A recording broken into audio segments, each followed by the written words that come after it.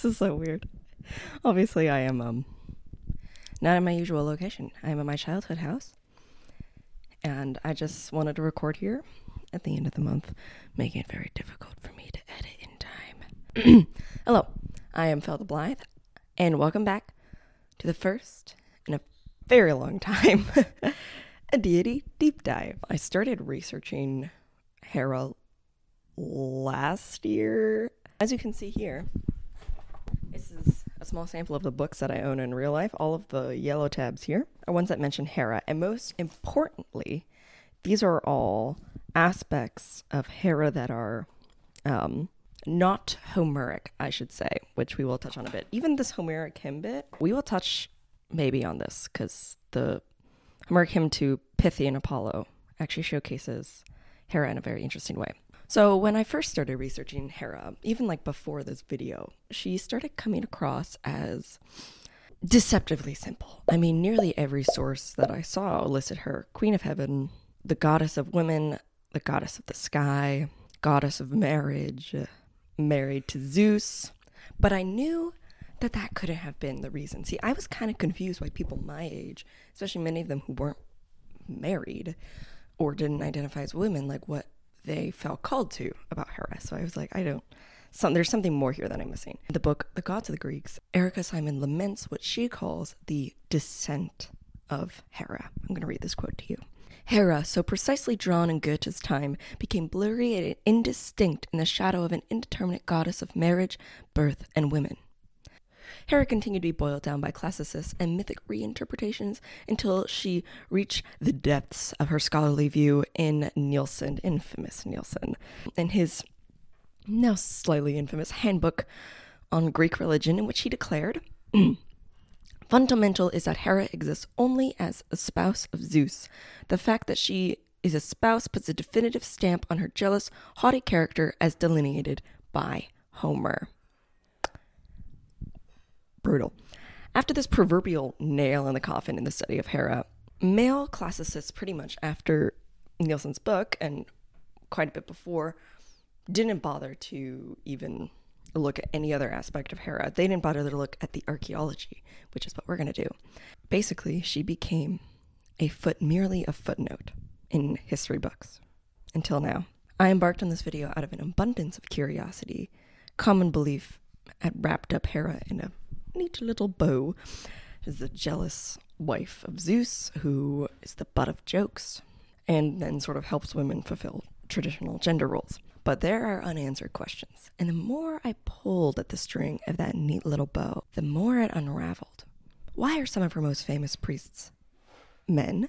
Why does she have the title Hera the Widow? I pulled and pulled and found chthonic Hera, Hera whose face is in the moon, Hera who turns the seasons and brings forth life, Hera the queen who holds the key, Hera who is described by the poet Alcaeus as the producer of all. This is not your Homer's Hera, nor the Hera that has been demeaned for centuries. This is Hera who has existed for centuries apart from Zeus, and who for centuries after eclipsed his worship. Ladies and gentlemen, and scholars on the outskirts of the gender binary, I present to you in her unadulterated glory, Hera. If you have never seen any of my other, stop looking at me. Listen, I'll send you a link to the video, and then you can look at me. If you've never seen any of my other deity deep dive videos, hello and welcome. We are not going to be covering any myths today, because I don't usually cover myths in the deity deep dives videos. I'm more interested in contemporaneous study of how they were worshipped and the archaeology. If you came here thinking I'm going to talk about mythology, you're wrong. I have like 100% certainty that if I were to ask anybody, regardless of who they were, a myth about Hera, it would be Zeus fucked around, Hera got jealous, hijinks ensued. End of story. So that's not very interesting to me. So instead, just like with my Hecate video, we are going to start at the beginning. Now, Hecate's origins were complicated because of the lack of scholarship. Hera's origins are hard to talk about because of what I like to call scholarly ignorance, where we have all this information about this person, but we're going to suppress it. This is exactly what happened with the idea that Greek statues were white. That information has been known. Since the study of classics, it has been known that their statues were not white and that they were painted. However, that information was suppressed because I don't know why. They just wanted to perpetuate that myth that they were these unadorned beauties when in fact they were very garishly painted. Don't try this at home. Okay. This is the behind the scenes you don't get to see. Oh. Are you still connected, please? Okay. Time and time again, across the recent scholarship, I came across the same shocking piece of evidence. Not only was Hera an extremely old goddess, but rather her first temple in Samos was the very first enclosed temple to any Greek deity. That is huge. Why did Hera, of all the gods, get the first full proper temple?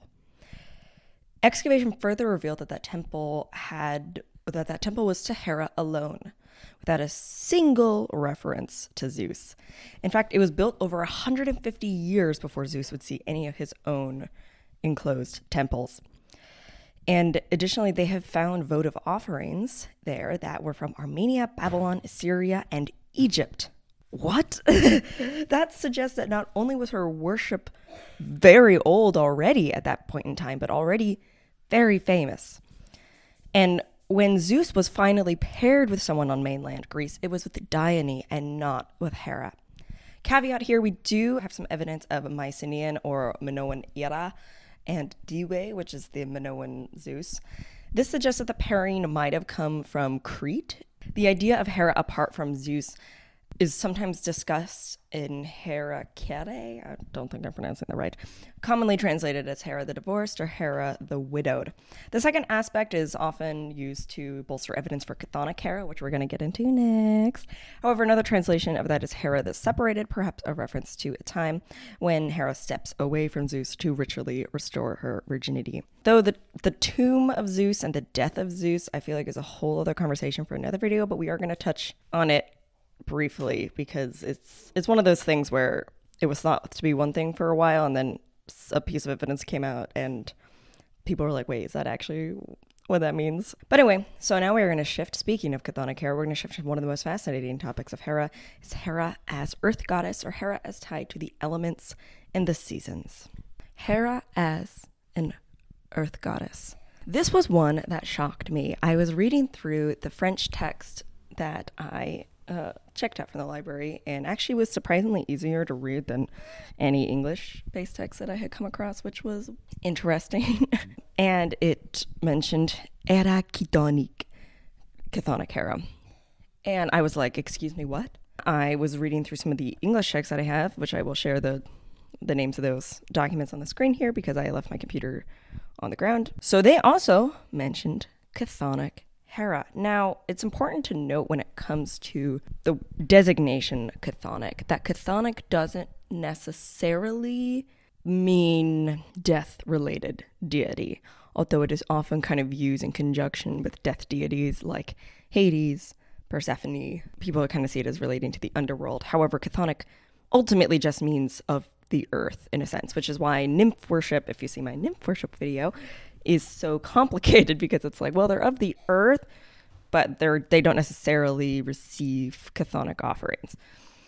So we do have evidence of Hera receiving chthonic-based offerings. So Hera is also a prophetic deity. Many, many important deities were also seen as having prophets of some kind or oracles. And Hera's oracles were dictated to having occurred at night, which indicates a more chthonic aspect because more Uranic deities who are heavenly, generally you're supposed to do that oracle at the daytime. Now, this is this scholar's assumption. It could always be perhaps that was at one temple's designation, but it definitely, along with the other evidence of like Hera the widowed, that we have chthonic Hera. Now, Hera as just an earth goddess in general, Burckhardt as well as many others, put forth the idea of Hera as a pre-Mycenaean, as a archaic mother goddess, earth goddess figure. Now that is a whole conversation for another video on the kind of dodgy scholarship on the idea of a great earth goddess, which is also like potentially true in certain regards. Generally that idea, I kind of, when I see it posited, I tend to look at it with quite a bit of suspicion there. There is some evidence where we see synchronizations between Hera and Rhea, who is also synced with Cybele, who is a great goddess type figure of this, again, queen of heaven, queen of the earth. Now, as I mentioned, the poet Alcaeus refers to Hera as the producer of all. This is actually not the first time that we see the idea of Hera as a creator deity put forth. In fact, in the Hellenistic religion book that I looked at, I'll post on the screen the quote about Hera being a creator, Hera the creator. So that's like, that's a very interesting cosmology there, because that is definitely not your Hesiodic cosmology there of Hera as a creator of the world, in a sense, or of the earth and those aspects. Other evidence of Hera as an earth goddess comes from the philologist's study of the word Hera. That's one of the other things that's confusing about Hera, is that the name Hera, we're not entirely sure what it means. Now, many contemporaneous philosophers suggested that Hera and air, A-E-R, were related, and that since Hera sounded like air, that they saw her as a goddess of air, of the air element, queen of heaven, again, all of that. In fact, people used Homer in the scene where Zeus talks about hanging Hera from the sky to support this idea of Hera as air. And in some other sort of mystery cults, Hera is called in as air. However, another idea has been put forth that Hera relates to Ora, or the Horai, the daemons of the seasons. In fact, Hera is actually oftentimes depicted alongside these entities, the Horai, the Orai, the daemons of the seasons. And no one's really quite sure how that happened. That's what's confusing about Hera, is because she kind of was a footnote in history. A lot of these things were just kind of accepted as happening, but no one bothered to ask why they were happening. So this idea of Hera as one of, or the leader of, the seasons is interesting. So some scholars even go so far as to suggest that maybe at one point she turned the seasons. Maybe she sort of predates Demeter in that way. Well, in mainland Greece, because like a lot of these deities sort of cropped up, cropped up at around the same, not around the same time, but they cropped up around the Fertile Crescent and then sort of made their way to mainland Greece, where they were adopted and adapted into various figures to fit that cosmology. So this is not to say that Hera predates Demeter in that sense, but that she could have been a Demeter-like goddess in Samos, for example. Another aspect of chthonic Hera that could be interesting is Hera of the marketplace. So one of the aspects of Juno, who we might touch on, though Juno was really like her own deity in many senses before she was syncretized with Hera. But one of the aspects that has confused scholars for forever is Juno of the marketplace. Why is Juno attached to currency? Many people thought this was just kind of like a misreading of her name, like of an epithet. But other people have found evidence to suggest Hera's attachment to prosperity and fortune, which is, again, a chthonic aspect. The idea of money is often related to physical mining, which is chthonic, obviously, of the earth. So new evidence has shown that Hera might have been, in fact, related to currency in the marketplace and mining in that regard, which then got kind of sort of swept into Juno. So that is another evidence to support chthonic Hera. Okay, next thing. You know, originally when I was going to do this, some of my friends suggested like, oh, you should do 2 videos or more than 1 video because, you know, maybe because I was complaining that there was so much information to cover. And then I was like, no. But as I'm going through this, you know what? Hera deserves it.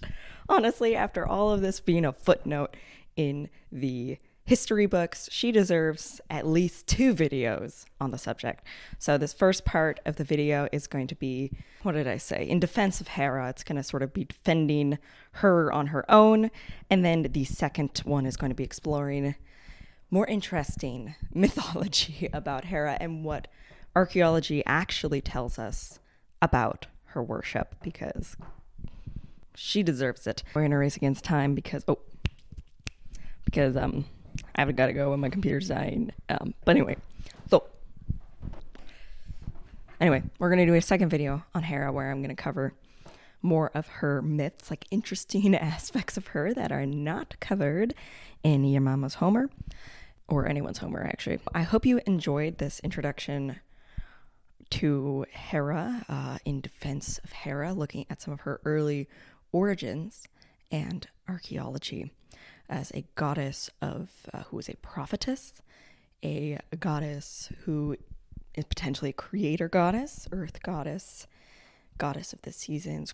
Some aspects that I didn't really touch on were Hera, the protectress of the sea. We might talk about that with Samos, but that aspect kind of gets lumped in with pretty much any Greek god. Naturally, a lot of the gods are sea-based. I don't know if I'm going to talk about Juno. Let me know. I haven't finished writing the second video yet, so in the comments, let me know if I should talk about Hera's syncretism with Juno. I have some feelings on that. I don't necessarily think it's as useful to talk about syncretisms with Juno as it is for other Roman syncretisms, but let me know your thoughts. I can talk about that too.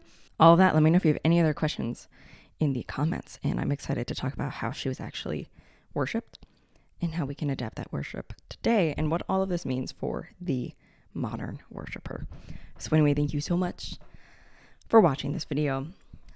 I hope this was a good short introduction in defense of Hera, who is just literally the queen of heaven. She does not she has not just sat at the right hand of Zeus. She has been a creator. She has existed apart from Zeus, and she has really held down her own as one of the most important goddesses of the Greek city-states. So with that, again, thank you so much for watching. Oh, shout out to my patrons. Thank you to Charles Schneider, Tiny Atlas, Ikeda Hakubi. Thank you to Dawn. Thank you to Paris. Thank you to Amber Kelly. Thank you to Micro Maria. Thank you to Brooke Smoody. Thank you to Laura Ribeiro. Thank you to Grumpy Grandpa. And thank you to Hyacinthos. And of course, thank you to Ambrose. If you want to join my Patreon, I will leave a link above. I really love my patrons. Patrons get an extra video where we talk about book reviews every month. They also get to see videos when they first are edited and uploaded. My computer died. That's it. My computer died. Patrons also get to see this. Something being chaotic. Woo! Goodbye.